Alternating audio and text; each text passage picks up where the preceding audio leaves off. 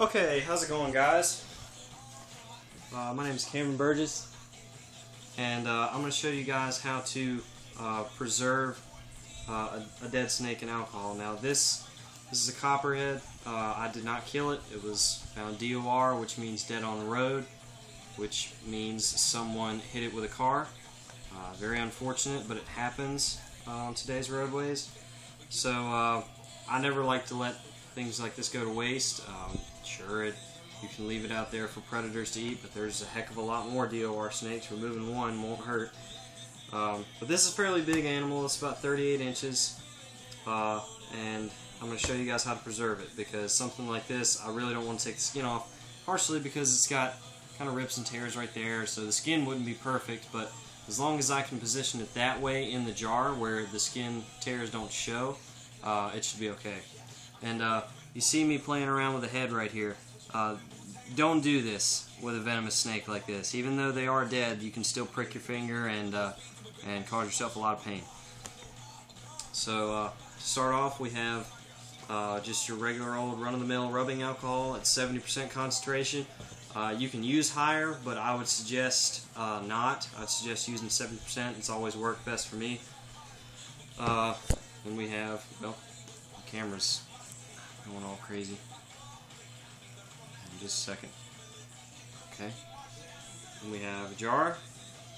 It's a decent sized jar for this type of snake. And I have a needle.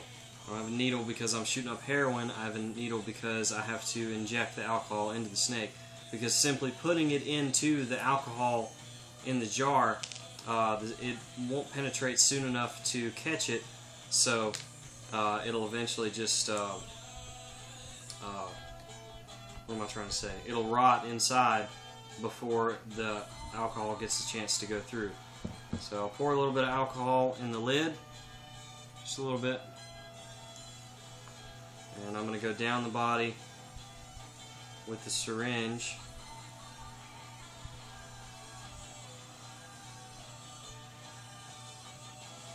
And inject every now and then. I'd say about once every inch or two would be best.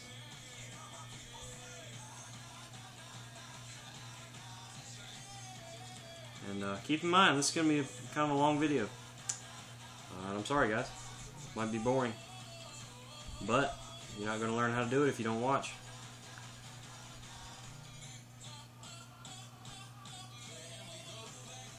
And since I'm sitting here and I don't have anything else to talk about, how about we talk about this snake species? This right here is an intergrade between the southern and northern copperhead. The Latin names for those, the northern is Echistrodon contortrix moccasin, and the southern is Echistrodon contortrix contortrix. The males always get bigger. This is a male. The largest male I've ever found or ever seen alive was just this size, about 38 inches. They're very impressive animals when they're alive. I love seeing them alive. I hate seeing them dead. They're nocturnal animals as a general rule, especially during summer like it is now, when it's 95 during the day and it's about 78 at night. They'll come out at night and feed, forage, look for food. That's how these guys get hit most of the time, is because they're out at night and they'll be on the roads. And people will just hit them. Some people hit them out of spite. Some people will hit them because they don't see them. I mean, believe it or not, they're kind of hard to see on a road at night. Not in particular these, but like racers or rat snakes. They're very hard to see on a black road at night.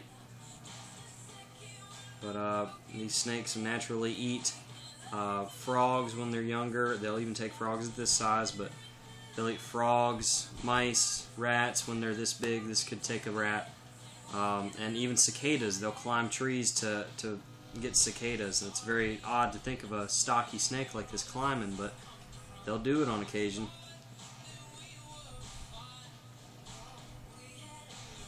Alright, just about done with the injections here. Get one more in the tail and then we'll continue on.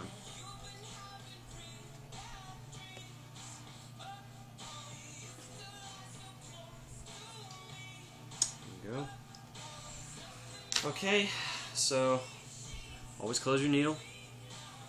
Don't want anybody coming in and poking themselves with it. Alright, now that you've got your snake injected with the alcohol so it hopefully doesn't spoil inside the jar, you're gonna open your jar up. Any jar will work as long as it seals tightly so you don't get any airflow in it. You really wouldn't like to smell this. Doesn't smell too bad after it's been in there for a while, but it's still not pleasant. Okay, and depending on how you want it to sit, you either go tail first or head first. I always like mine coiled up starting with the tail. And remember, the cuts are on this side, so I'm going to try to get this side facing outwards. So let's see if I can get this done. The snake, the rigor mortis has already sort of set in a little bit. It's going to be, it's kind of hard to do with a big snake like this. Blood going everywhere, my phone just rang, and sorry if that little bit of white is in you guys' way. Shouldn't be too much. Blood going everywhere. Can't be squeamish when you're doing this, man. Especially not working around just dead animals in general like I do. I skin snakes that are DOR. I'll do this. I've got a crow over there dead in a container, and I've got some dermistid beetles cleaning that out. Cleaning it off for me. They're doing a very good job. I didn't even pick them up intentionally. I just picked up the dead crow, and they happened to be on it already, so just let them do their job. Okay. Got him in here. I want to position the head like I want it.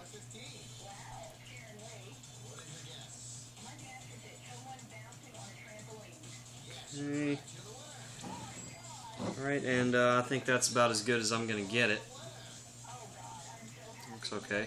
I can see it from the top. Alright, tell you what, guys, the video is just going to have to be from an angle like that, okay? Because it refuses to stay up. Alright, and at this point, just pour your alcohol in.